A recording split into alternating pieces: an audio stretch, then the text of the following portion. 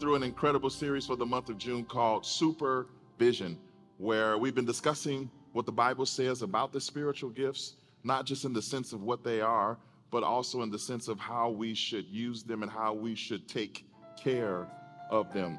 And so we're going to continue that conversation today, where this is the conclusion. We're wrapping a bow on it. If you missed any of the messages, they are available on our YouTube channel or our podcast, so you can go back and catch up.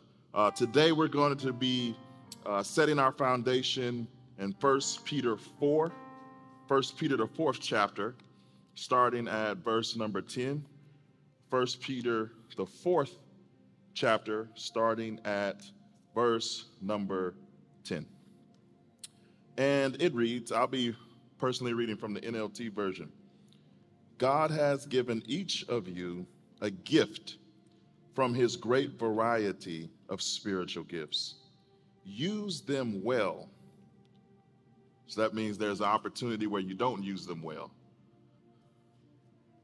But Peter's instructing us to make sure that we use them well.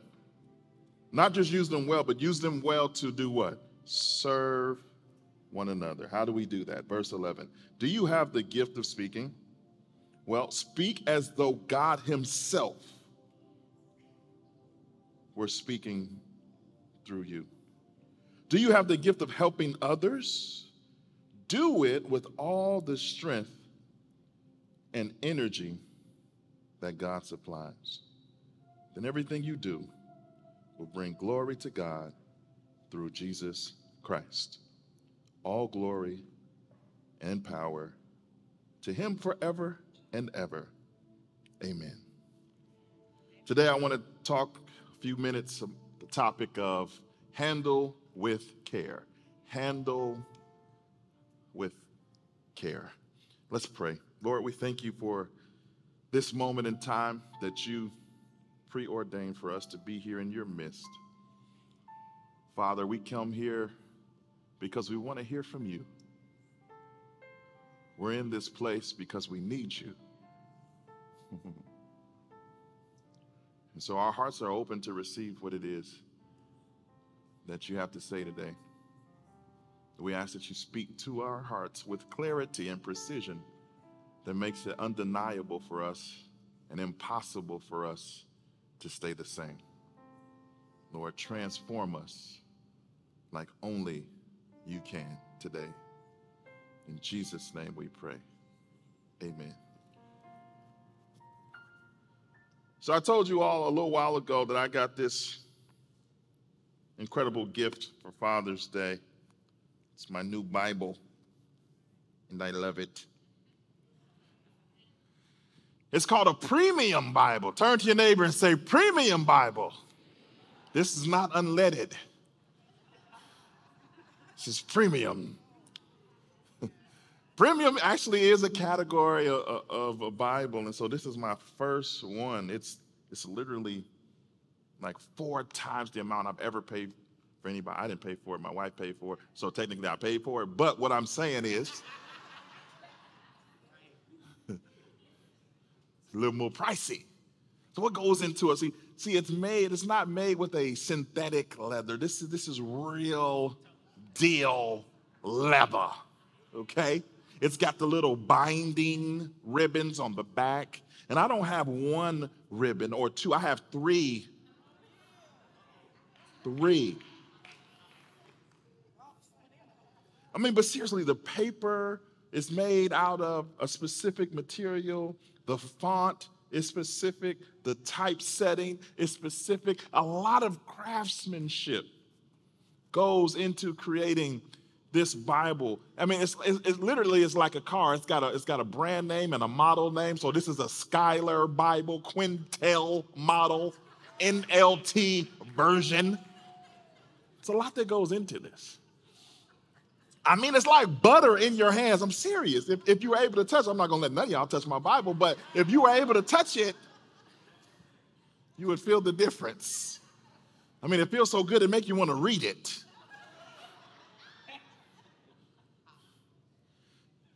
But since I've gotten it, it's like, man, I'm so careful with it. Like, I keep it in the box. I still have the box because I don't want anything to happen to my Bible.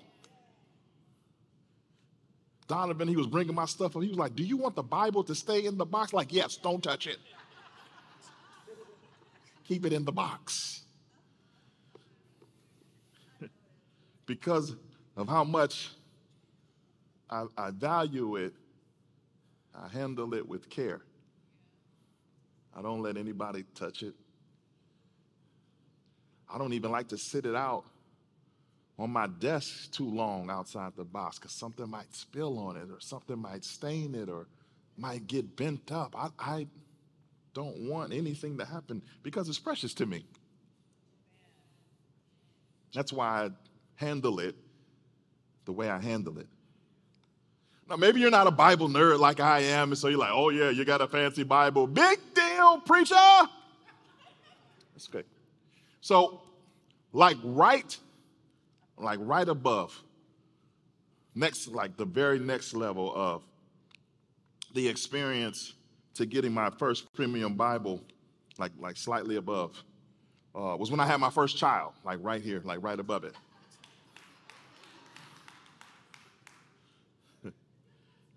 And that just the first one. It's a different experience with the first one. And that first one's in the room today. But here's the thing. I was in full preparation mode when I became a father for the first time. I was reading all the books, trying to listen to all the podcasts, talk to all the fathers, trying to make sure I was ready and prepared for the moment when my son would be born. And then he was born. I remember it like it was yesterday, and it's 14 years ago now, almost 15. I remember it like it was yesterday. And I remember when he was born, and they did all the things, and then they put him in this, I don't know what it's called, it's like a warming tray for babies, where they put them in, like the little, where you keep food warm, but they had it for babies. And I remember I was still holding my wife's leg, and I saw my precious child over here by himself. I was like, he can't be over there by himself. That's not okay. So I went over there to be with him because he was so precious and new and delicate. But I was supposed to be holding my wife's leg, and she didn't have any feeling in her leg, and so her leg fell down. But I was so focused on this precious gift, this beautiful baby boy. Then it gets worse because then all the hospital stuff ended. And now we're packing up our stuff and we're getting ready to go home. And we drive to our home, and then we get this newborn baby in the house, and we get my wife in the house, and she's still recovering from the childbirth, and my in-laws, they're there, and everybody's getting ready to go. And this terror gripped my soul because I suddenly realized that I was going to be alone with this new baby. And so they're getting ready to walk out the door, and I asked them a question, y'all. Where are you going? There's a baby here and me, and I don't know what I'm doing. I was afraid that I would hurt him. I have big hands, and they break stuff easily. And I didn't even know how to change a diaper. So I said, at least show me how to change this diaper, to care for this new special gift. And so they took the time, and I was nervous. I'm like, didn't want to use my whole hand, so I was using like 4 out of 10 fingers to try to change this diaper because he was precious to me. I didn't want to mess anything up. I didn't want to mishandle him. I wanted him to be all that he was supposed to be, so I knew that I had to be careful with how I handled him because of his preciousness. God has given all of us something very precious in the form of gifts. The Bible calls them spiritual gifts. These gifts come courtesy of the Paraclete, the Holy Spirit. And he has a certain level of expectation for each and every one of us with how we use them. Now, we spent some time all month talking about what these gifts are. We spent some time talking about on how to identify which gifts you have. But all of that becomes pointless if you don't know that you're supposed to handle them with care, that you're not supposed to use them any old way. You're not just supposed to use them strictly with how you see fit. But the Bible gives us instructions on how we're supposed to handle these delicate gifts of ours. And so we're going to spend some time today talking about just that. The first thing that you have to understand on this journey with your spiritual gifts is that you have to embrace stewardship. You have to embrace the fact that the gift came from a gift giver, and that the gift giver is actually the owner of the gift. You and I are the stewards or the caretakers or the managers of these gifts. And so anytime there is an owner that has employees underneath them, that owner gets to dictate policies and procedures. And the stewards, they have to adhere to the policies and the procedures, or else that owner has the right to say, you get to stay or you get to go. We understand that in our 9-to-5s. We understand that in corporate America, but for some reason, we lose that sense when it comes to the things of God. And I think that the passages of Scripture that we opened up with helps us to see that a little clearer. In 1 Peter 4:10, it says, God has given each of you a gift. Who gave it to you? God did. You didn't conjure it up. You don't even qualify for it. You can't. Why? Because he's perfect and you never will be. But he still has decided to bless us, to use us, to gift us with gifts from him. God has given it, and they come from his great variety of spiritual gifts. Here's the part you got to hold on to. Use them well. Not use them when you feel like it. Not use them when it makes sense to you. It wouldn't be a spiritual gift if you could be in control. And if you were in control, we all would be a mess as a result of your control. But God is in control, and he has gifted us, and through the Apostle Peter, he has told us that we have to use them well, which means that you can use them terribly. You can use them to hurt instead of using them to help. Your gifts can corrupt you instead of develop you if you don't use them well. How do you use your gifts well? First thing you got to do is the rest of that verse. Use them to serve one another. You don't use spiritual gifts to serve yourself.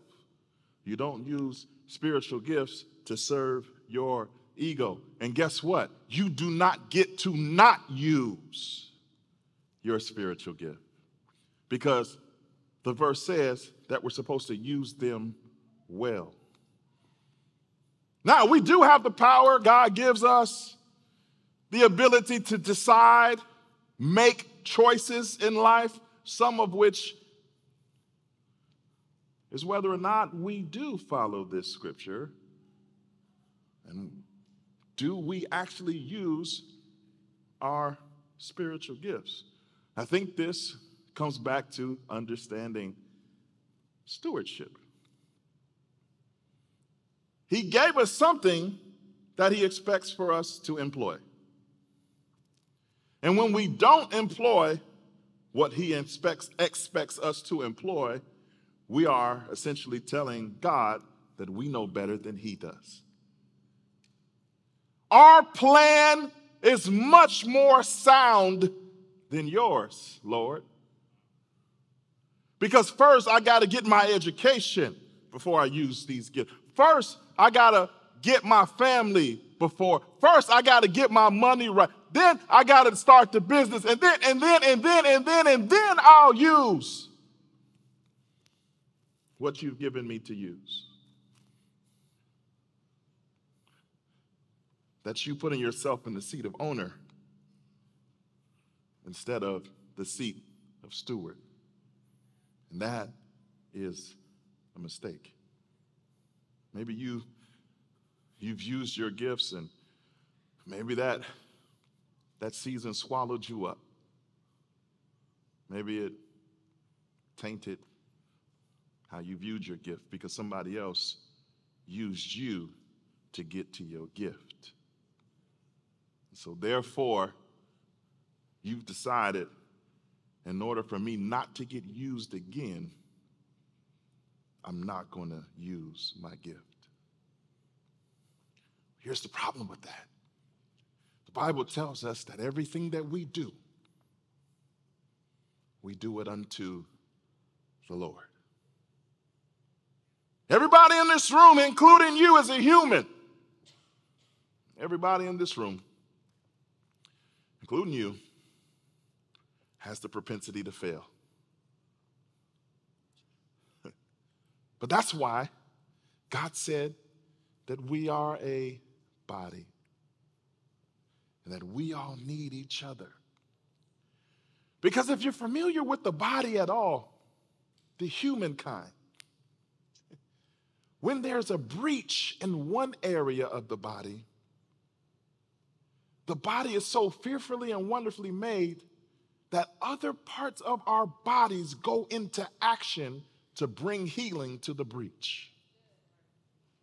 So the trouble when you get hurt, when there's a breach in you, the devil tricks you to move into isolation, away from your help. Just because there was a parasite in the body over here that negatively impacted you doesn't mean that the whole body is parasitic. It just means that there was a problem there. But God in his grace and in his sovereignty, he didn't leave you alone. He's given you brothers and sisters that are pure. Not perfect, but their motives are pure. Their love is genuine. And when you opt out of the body overall, you miss the opportunity to be made whole. So that's why it's important that we all are doing our part. Because it is not about us. It never was about us. And it never will be about us. The reason God gave us these gifts and gave us the expectation to use them is because he has a plan. He has a kingdom. And he has an agenda that he graciously decided to involve us in. Be clear, he doesn't need not one of us. He can do anything and everything he wants to do on his own. But grace and love and mercy has allowed us to be participants in his kingdom plan. And thank God it did. Thank God he has elected to use you and I to do his will. That in of itself is a gift. Beyond the gift of prophecy, beyond the gift of helps, beyond the gift of administration, the fact that he chose you, covered you in the blood of his son, Jesus Christ, is a gift. But now on the other side of that, we have a responsibility. And so we embrace stewardship by using his gifts well. In the book of Matthew, there is the parable of the talents, where there was a master and 3 servants. 2 out of 3 servants used their gift well. 2 out of 3 servants heard, "Well done, my good and faithful servant." But there was that 3rd servant who took the gift that was placed in his hand. A talent is what the Bible calls it, which is a monetary currency of that time. And he literally buried it in the ground. Didn't use it at all. Now, he didn't lose it. He didn't give it away. He didn't throw it away. He just hid it until his master returned. Then he dug it back up and said, "Look, bam, here it is. Still got it. I ain't lost it. Here it is. Exactly the gift you gave me. Look, I cleaned it up, shined it up, put a little bow on it. Boom, here's your gift back." What did he hear? What was the result of him not using it? He was banished. And what he had was taken from him and given to one of the other servants. It's not good enough to possess it. And it's definitely the wrong move to not use it. It's an even worse move to bury it where no one can see it. Because God has given us a gift or 2, but he has also given us the expectation to steward it, to use it well, to serve other people. You got to take some time because you got to understand something. My brothers and sisters, you're now accountable for what you know. And you know the spiritual gifts, and many of you know what your spiritual gifts are. So now you are accountable on whether or not you're handling it with care, whether you just toss it to the side, pull it out every now and then, or don't use it at all. You're accountable, just like they were. What are you going to say when the Spirit of God presses you on this issue? What are you going to say when God himself, the Father, you're before him, Jesus is judging, saying, "Hey, what about these gifts I gave you? What about the instructions I placed on your heart? What did you do with that information?" Spend some time just thinking. This past week, this past month, this past year, how have you been using your spiritual gifts? What does that look like in your life? On a scale of 1 to 10, how active have you been? Because if you read that parable in the book of Matthew 25, the first 2, it says, when they got their amount of talents, it said, the Bible says, they immediately left and got to work. There was no delay. They didn't have to double check. So like, okay, Lord, 10, like how much you want me to bring? Like, no. They already knew the expectation and they immediately went to work. Some of us, we know the expectation. We've heard all the messages. We've seen all the scriptures, and yet we've been sitting on our spiritual gifts, and we haven't been using them, which brings me to my second thought. Don't just identify your gifts, but use them. It's not good enough to have head knowledge. You can articulate, you can pontificate, what's another cake? But you can know what the Bible says about spiritual gifts. You can know what your spiritual gifts are, but if you don't use them, then you are wasting a precious commodity. You're not even reaching your full potential as a person. How can you reach your full potential as a person apart from the power of the Holy Ghost? You just basic without him. You don't have no power. You just got thoughts. You have intellect, but no wisdom.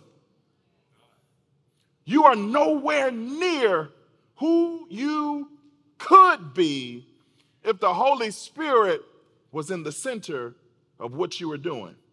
And part of him being in the center of what you're doing is using what he has placed in you. It's a part of your development. It's a part of your sanctification. And so when you just know and don't do, you are leaving yourself short-handed in this thing called life. And make sure that when you identify these gifts that you're using the Bible. I don't know if this person is here, but somebody told me, I said, hey, what's your spiritual gift? And they said they had the gift of craftsmanship. I said, the what? The gift of craftsmanship. They had took a test online, and it told them that they had the gift of craftsmanship. I said, I'm going to need you to go read 1 Corinthians 12 and Romans 12. Those are the spiritual gifts. Craftsmanship's not in there. That's okay. We're all on a journey. But I want you to correctly and biblically identify what God said the spiritual gifts are. Now, spiritual gifts can manifest in different forms. You may have the gift of exhortation, but your gift manifests not in preaching. It might manifest in singing. Like when you sing, people get encouraged. So there's different manifestations of the gift, but you need to know what the gift is first before you can figure out how it manifests through you. Does that make sense? And then once you know what it is, you have to use the gift. How do we use it well? The next verse, 1 Peter 4 and 11. It's really gives some really specific examples. Do you have the gift of speaking? Question mark. Well, then speak as though God himself were speaking through you. Let's go word by word, okay? Okay. Do you have the gift of speaking? Okay, here's what you should do. If you feel like you're called to teach, you're called to preach, you're called to do this, that, and the other that involves speaking. When you speak, make sure that you're speaking as though God himself is speaking through you. Do you know what it looks like to let God himself speak through you? It looks like this. You open your mouth and simultaneously you do this. Okay, I'm going to do it again. That means that you open your mouth and at the exact same time that your mouth is opening, you do this. You get out of the way. You take all of your human personality, perceptions, biases, and you move them out the way so that God himself can give that individual what they need to hear. You don't mix it. It ain't God and you. No. That verse said, as though God himself, it didn't say as though God and you collaborate co-minister. No. Get out the way. You and I are vessels. So if we're going to use our gift well, it involves a submission. It involves allowing God to do through us what he wants to do, how he wants to do it. Because we understand the relationship here. It's not us, in this example, speaking to the person. It's God using us to communicate to the person. And the only way God truly and purely uses us to communicate to someone else is when we surrender to him. We cannot get in the way, because that's when things become tainted. That's when things become toxic. Because we heard something from God and we didn't think it was good enough, so we add to it.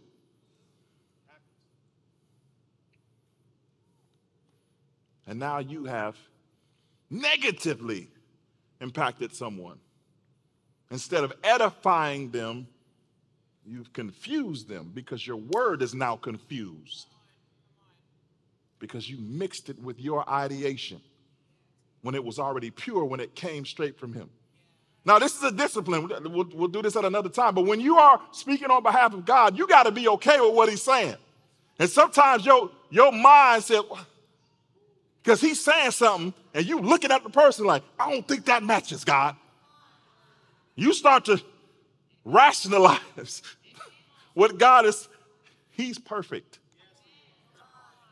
Get out the way. So if you speak, make sure that you're speaking as though God himself is speaking through you. Another example, do you have the gift of helping others? Do it with all the strength and energy that God supplies. Again, what is the Apostle Peter telling us? Don't do it in your own strength, because helps then turns into pride. I did. Look what I did because I'm so helpful. No, you're so prideful because you did it in your strength instead of doing it in God's strength. When we do it in God's strength, we're doing it from a place of purity. We're doing it from a place of service, and we don't need a thank you. We don't need a pat on the back, because we didn't do it unto you. We did it unto him. And that's why he gave us the strength to do it. You got to keep it pure is what I'm trying to get you to see. You got to keep it holy is what I am trying to get you to see. And the Apostle Peter says, when we do this, and everything you do will bring glory to God through Jesus Christ. So that means if you don't do it this way, the glory doesn't get to God because it stopped at you. Then you become puffed up. Then you become critical. Then you become judgmental. Why? Because you've got it all figured out. Look at how powerful I am. Slippery. It's dangerous if you don't handle it with the care that it deserves. Romans 12:6 says it like this. In his grace, God has given us different gifts for doing certain things well. Key words, doing. That's the first key word. He gave us the gift with the expectation that we would get to work. And we wouldn't just get to work any kind of way, but we would handle it with such care that everything we did, it would be done well. Excellence. Not halfway, not with an attitude, definitely not with pride, as though Purpose City Church needs you. We do not. All we need is the Spirit of God, and we will have everything we need. So if you think you're doing us a favor, you're doing it wrong, because everything you do, you're supposed to do it unto him. Don't do it under Pastor Talaat. Don't do it unto Pastor Ty. Do it unto God. You can keep it. We're going to be okay because this is God's idea. And we are in alignment with God. And if you come in put your gifts surrendered under alignment with God, then everything will be what it's supposed to be. But the millisecond that you think that your gift is some type of resume, some type of business card, you're already in trouble. Go back to the feet of Jesus. Purify your gift. Purify your heart so that everything that we do will be done well.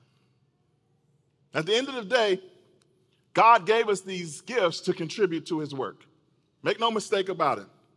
This means there are plenty of opportunities to serve. We just have to decide that we're going to actually do it.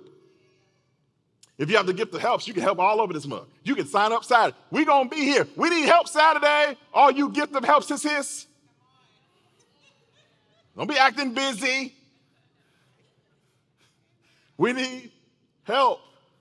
Your church, your community, no matter what your gift is, there are opportunities. You don't have to front like there aren't.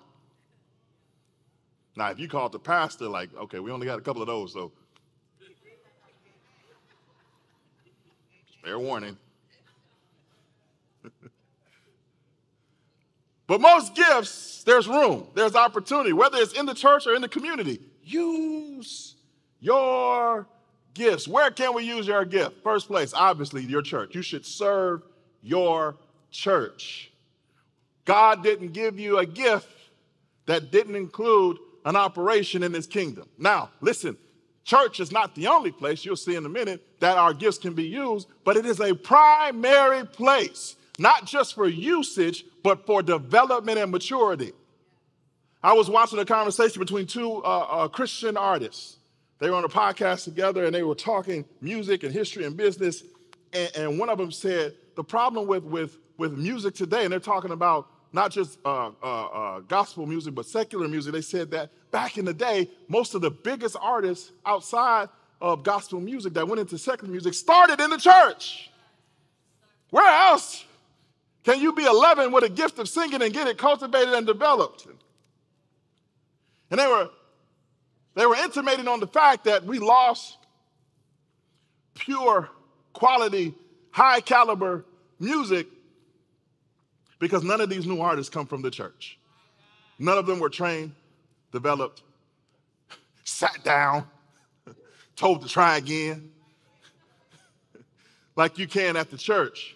Because the church is where you hone in, lock in your craft. It's where you get understanding and wisdom around your gift.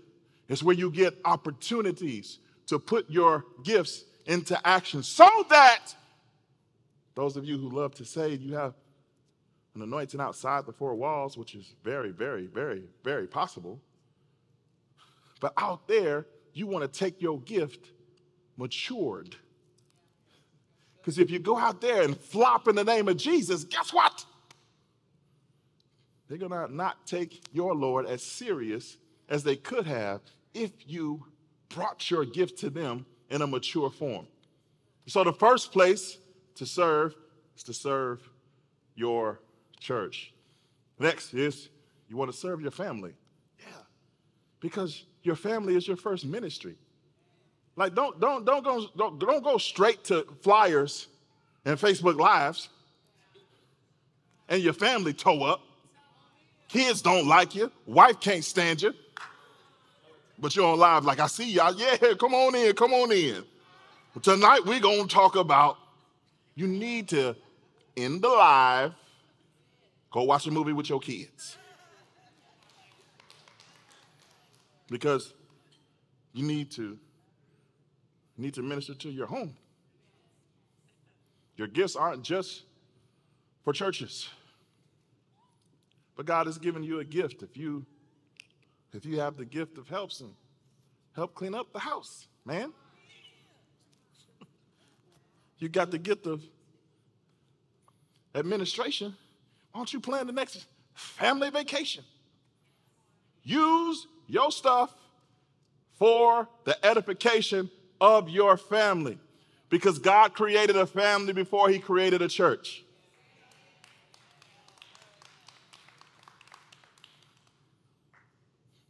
In addition to your church and your family, use it at your job. Use it in your business. We being entrepreneurs, there were countless decisions that we made based on the leading of the Holy Spirit through the use of our spiritual gifts that didn't make business sense. You know how many deals we turned down in our business because of what the Spirit of God put on our hearts? We had more no's than we said yeses. We lost more money than we received. And yet we had no lack. And yet we were incredibly influential. And yet we accomplished the mission that God had for us. Why? Because we were led by the Spirit. We used our spiritual gifts in the formulation and in the execution of our businesses. And you should do the same. Again, your spiritual gift ain't just for the church. It's for the church. It ain't just for the church. You're not only supposed to be led by the Spirit on Sundays at 10:30. It's 7 days a week, 24 hours a day that you can call on, use, be in alignment with the Spirit. And part of that, you spend more time at work than you do at church. So how you not going to use your gift there?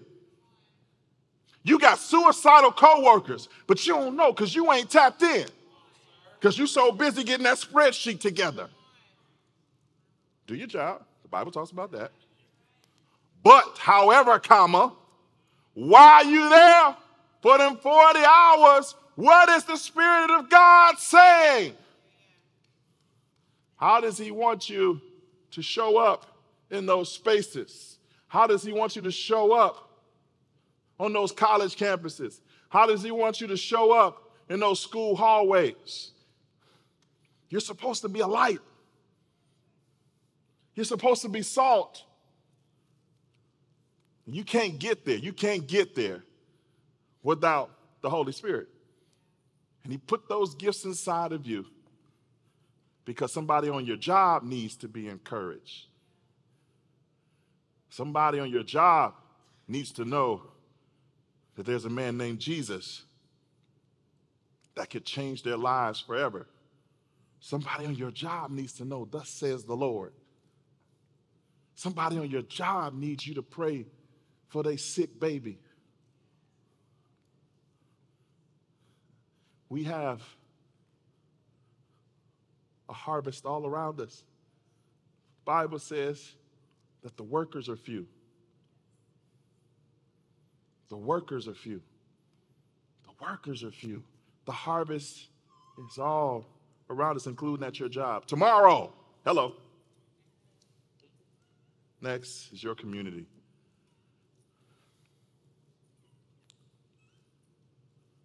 Person on your left and on your right of your residence, they could use your spiritual gift.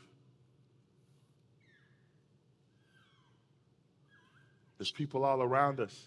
We frequent certain places on a regular basis. I pull up to Starbucks, they know my name. Huh? Oh, you want, yeah, I do. Thank you. It freaked me out one time. I pulled up to the driveway. They said, hey, Talaat. I was like, hold on. How you know it was me? I ain't even said no order yet. But we go to certain places so much that they know you. They know you, but they don't know you. They don't know what's in you. They don't know the power that you hold because you haven't used it. Stop letting it be situational in the sense of you pick and choose. Instead, let it be situational in the sense of no matter what situation I'm in, my gifts are available to be used by you, Lord. Do what you want to do through me in every situation. Every room I find myself in, I'm available, Lord. We talk about all these places, but here, it's not going to mean anything. Listen, hear me. It's not going to mean anything if you don't serve with humility and love. You can serve here, you can serve there, you can serve here, you can serve everywhere. But if there's no humility and love involved, then you're not doing what the Bible says, using it well.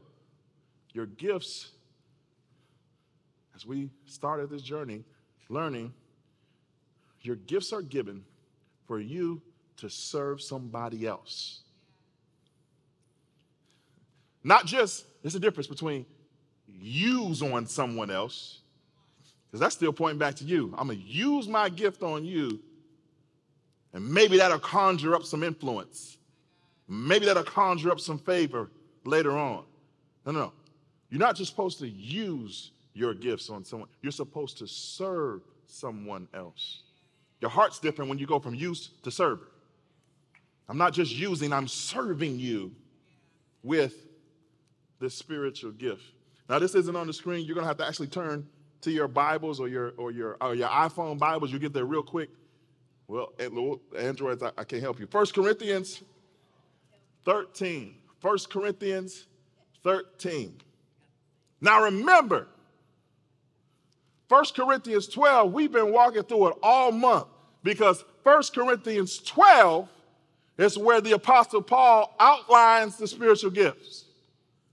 And then we jump over one chapter, put one finger in there, one chapter, as soon as he ends his conversation about gifts, he starts to talk about love. But listen to what he said. In verse 1, if I could speak all the languages of earth and of angels, but didn't love others, I would be a noisy gong or a clanging cymbal. So you up here speaking in tongues, but you ain't saying nothing because your heart's toxic.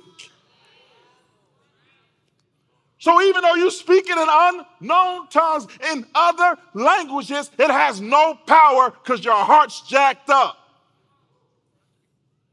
So you can't do what God's asking you to do without love and without humility. He keeps going, though. He said, if I had the gift of prophecy and if I understood all of God's secret plans and possessed all knowledge, and if I had such faith that I could move mountains, that's a lot of power, but didn't love others, I would be nothing. Can stand 10 tones down, flat-footed, prophesy somebody's whole life. Yeah. I've seen it. But you don't even love that person you're prophesying to. You can hear God with crystal clarity, precision with your word.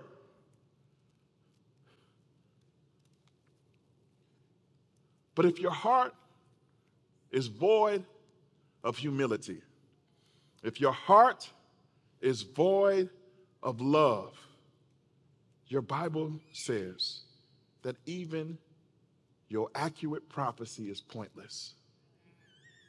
It serves no kingdom value. That's why you got to handle this with care. Because you could be helping, but if you're also gossiping, your gift is null and void. You could have the gift of administration. And you could be, in one sense, building a department or building a team. But you're also backbiting the leader above you in a text message to another member of the church. Your gift has become null and void, even though it's in use, even though it's accurate, even though it's consistent, it's powerless. The apostle, he said, even if I prophesy with full accuracy, I have all the knowledge that God wanted to deliver. If I deliver that word with no love,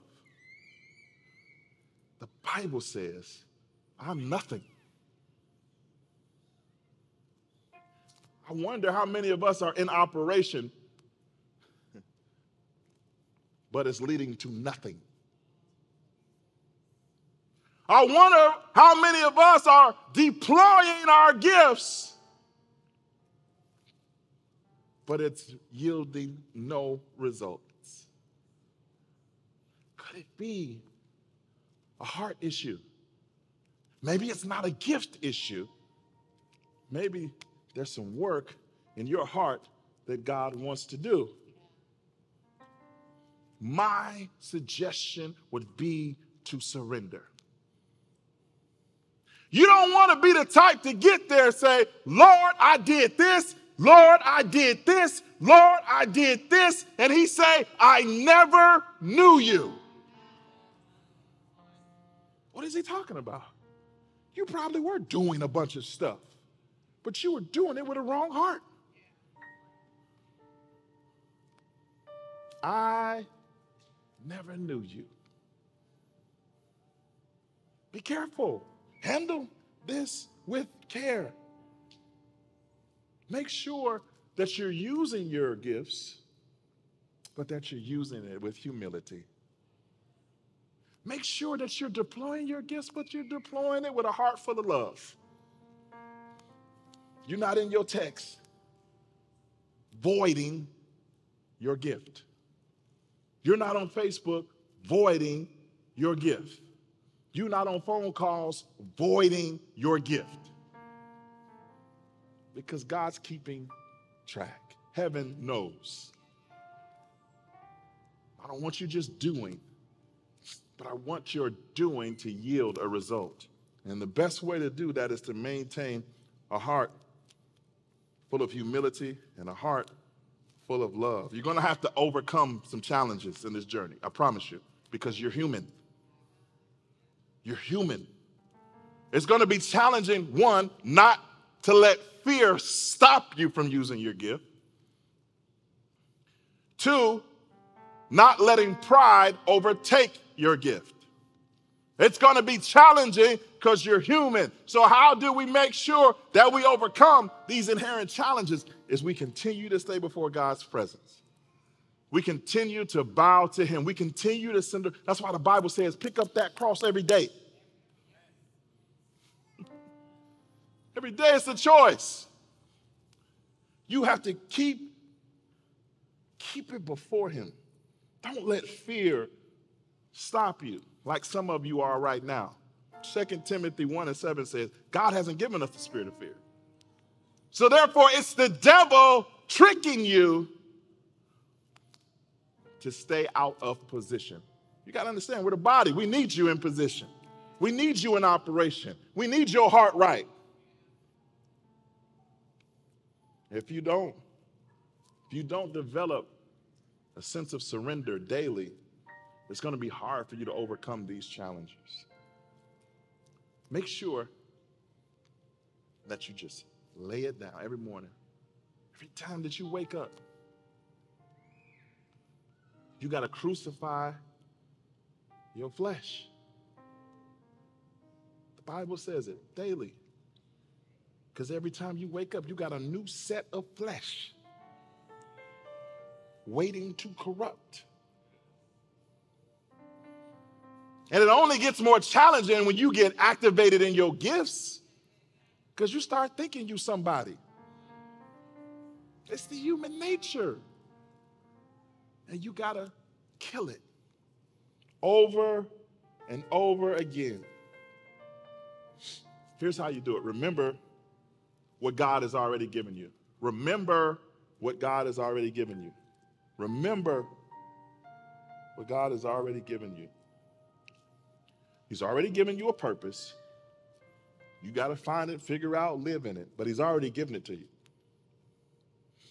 He's already surrounded you with people to help you on your journey. You got to find them, but they're there. You're not alone like the devil wants you to believe. But you're going to have to be intentional with remembering how God has already purposed you. The Bible says he knew you in your mother's womb.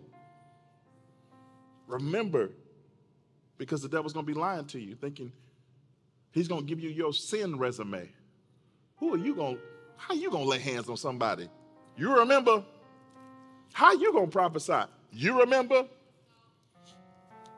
Don't let him lie to you. Instead of letting him tell you, remind you of your wrongs, remind yourself of what God says about you. that you are fearfully and wonderfully made, that you are more than a conqueror. Read your Bible every day. This is not religious. This is necessary. I don't care if it's one verse. You need daily bread. Because every day we're fed the culture. You don't take no days off from receiving your bread from the culture.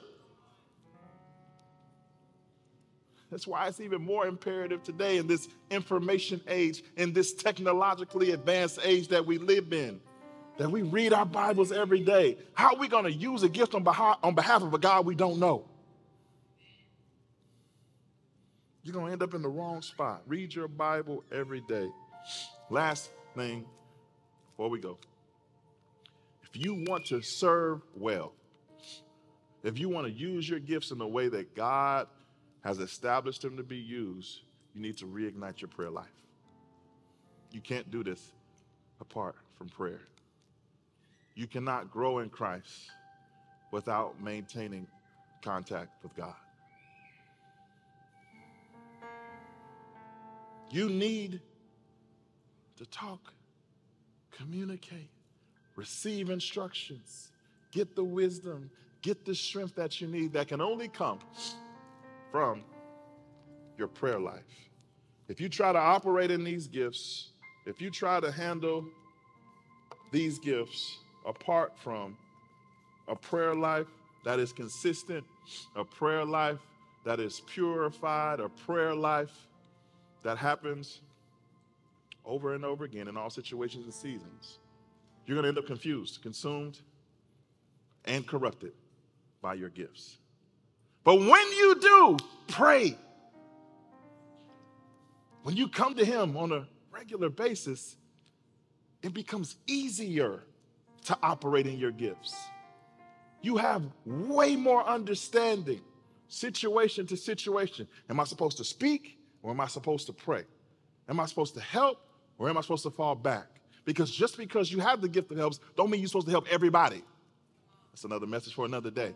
But you need discernment, which is also a spiritual gift, to know how to operate these gifts well. You got to understand, this topic is necessary for your walk. You are not Batman with a tool belt. You just pull out what makes sense depending on the enemy. No. God gave you a spiritual gift, and he wants you to use it on a regular basis, but he wants you and I to be careful with how we use it. Let's stand.